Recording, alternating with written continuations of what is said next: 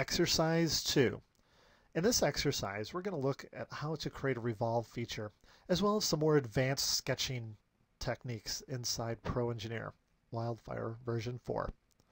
If you look at your manual on page 20, actually on page 19, you could see an image of what we're about to build. That's our goal down there at the bottom. You can see there's a cross section there.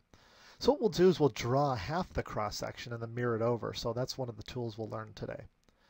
And here's the sketch that we're going to go ahead and construct. So let's go to it. To begin, make sure that your planes are turned on and go ahead and select your front plane and find the sketch tool. With this option, when this pops up, just go ahead and hit sketch. It will automatically select a placement plane. And now take your line tool and scroll in really close to the origin. And this is because this is a rather small sketch and you don't want to make it too big. Okay, so I'll click on this vertical or this horizontal plane and draw straight up just a small little line. The V indicates that it's vertical, has a relationship, and then a little horizontal line. And I could actually zoom up a little bit closer if I want with the scroll. And then draw a line at a slight angle like you see here. Click, and then a horizontal line. Now draw a vertical line. Now be careful here. As you draw this vertical line, you'll see that it will snap. And there's this L1 and L1 that appear in red. Those, that's a relationship. That means that they're going to be equal. Don't do that. Let it go a little bit higher to prevent that from happening. If that happens to you, it's not a big deal. You just have to go back and delete that relationship. But let's go ahead and just draw this out like we see it and snap it vertical down on the plane. And then to discontinue your line, just click on the middle mouse button or the scroll button. Actually click on it, push it down, don't scroll it. And then release. Now what we want to do is we want to go over here and draw a center line. On this plane down at the bottom, click and drag across and click again to drop a center line. That's going to be used for our mirror. And then click on this little icon up here to go to the selection mode. You'll see there's a lot of dimensions that are there. That's okay, just leave them. And the color indicates that they're weak dimensions. Eventually we will make them strong, but for right now just leave them as is. And now with nothing selected other than the select button, down below here click and drag, holding your left mouse button, a fence around the geometry that you just drew. And then release it. And now you could go over here to the mirror tool.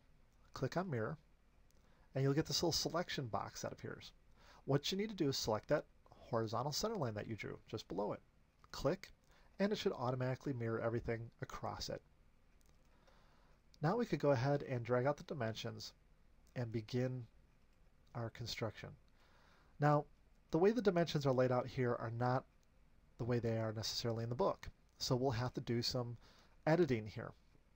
And as long as these are weak dimensions, it's pretty easy. What we can do is go to the dimension tool here and we'll begin by clicking on that. You'll get the selection box that appears. Generally mine is appearing on the right hand side so you don't normally see it, but let's go ahead and start adding dimensions like we see it in the book. So for example, this line here, click on that with the left mouse button, move up your pointer and middle mouse button click, or if you have the scroll, click once on it and it will drop the dimension.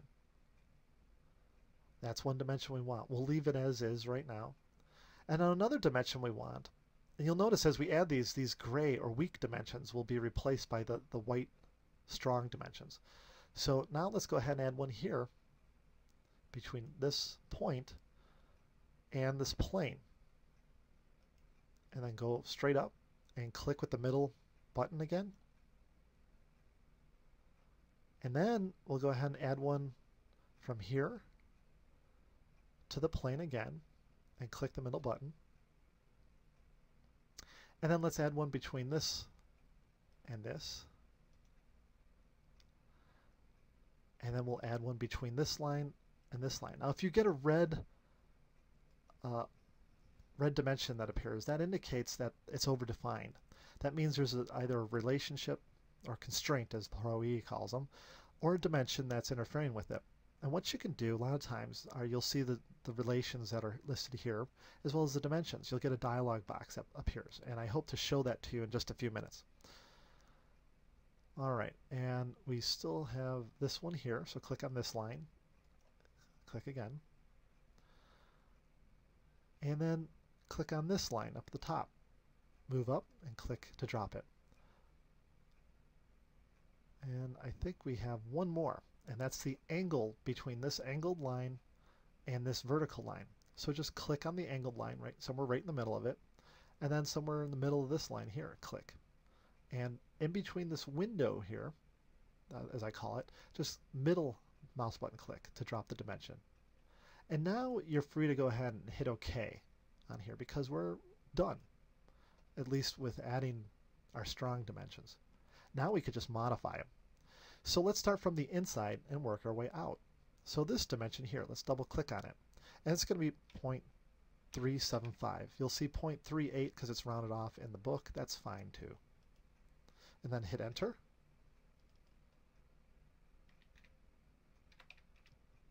Okay, and you'll see your sketch begin to change. Don't panic.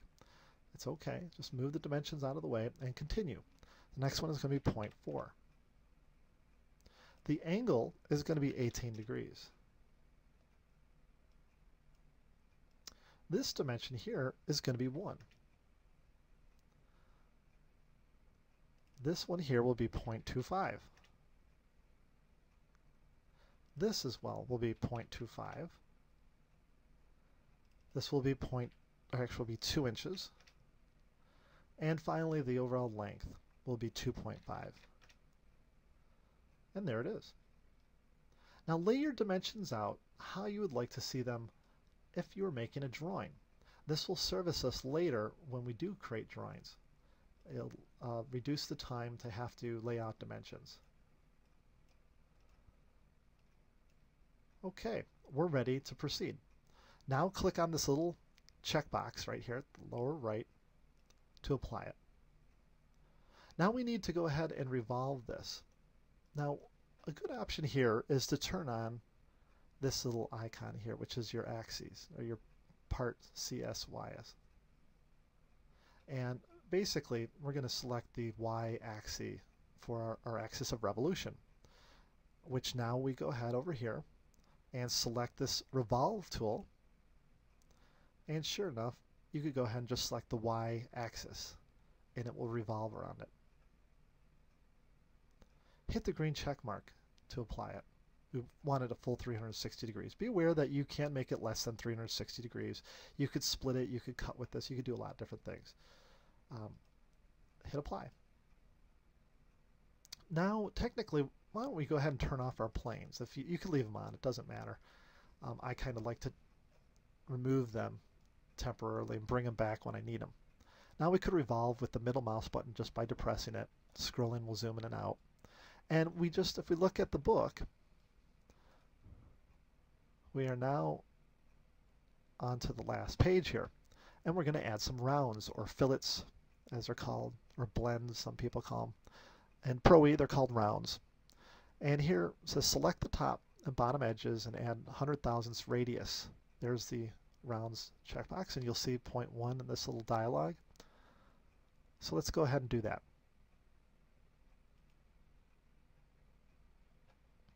So now we'll find the rounds at the lower right corner, click on it, make sure you put in 0.1, and you can select the edges.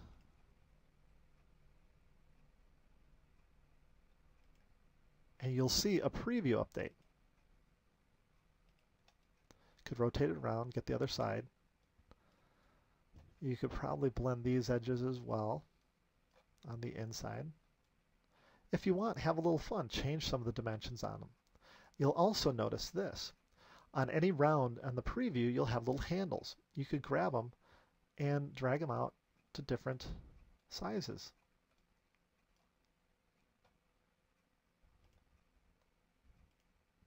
We'll do the same over here. It's 0.38, which is basically 0.375. It's just rounding. Okay, and hit the apply button, which is the green check mark up at the upper right. Oh, in this case, I neglected to add one. Now you can go ahead and go back to the fillet tool and just put one in. Or being that it is a parametric model, you'll find the round one in the feature tree on the left-hand side. If you want, you can actually add to that by right-clicking and find Edit Definition. Now you could go ahead and just select the edge you want to add to it. Hit the Apply button, and it's added. I'll show that to you again. Right-click in the feature tree on the round that you want to edit, Edit Definition, select what you want, and hit the green check mark. You could also change dimensions as well. Now you can see if we look, we're basically done here. But if you look at this wheel, you'll see there's a series of facets that make it up. It will never actually model, like if you feed this information into a CNC machine, I should say actually a CAM package that would create a toolpath for it, you'll actually never see this type of faceting occur in real life. The dimensions are true. They're radius, they're true radius. This is just a graphical representation, and it's actually enhanced to beef up your performance on your computer so it rotates faster dynamically. To change this, you could go to View, and there's Display Settings and Model Display. By selecting this, you'll get on the right-hand side some options. You'll see that you can actually turn on, this is kind of a nice feature, display while reorienting. That's the datums. Those are those planes that we selected, like the front plane to start our sketch. Also, let's go to the next one, edge and line. The edge quality, how high do you want it? Very high or medium or low? If it's a small part like this, set it to high or very high. If it's a large assembly, you might want to set it to low so your performance is better. And then we could select smooth lines. That will make the edges smoother. And then let's go to shade and the quality. Let's bump that up all the way to 10 since it's a small model. And perhaps we want to see edges on this. Edges will display kind of like what you see here, but not all just the sharp edges. So we'll go select with edges and hit apply. And now you can see the model looks a lot smoother and it's a much better representation. It might slow your models down, or your performance on your computer a little bit, but if it's a small model, it's not a big deal. And that concludes exercise 2. Now you could go ahead and give a try in the lab, and then there's a quiz as well.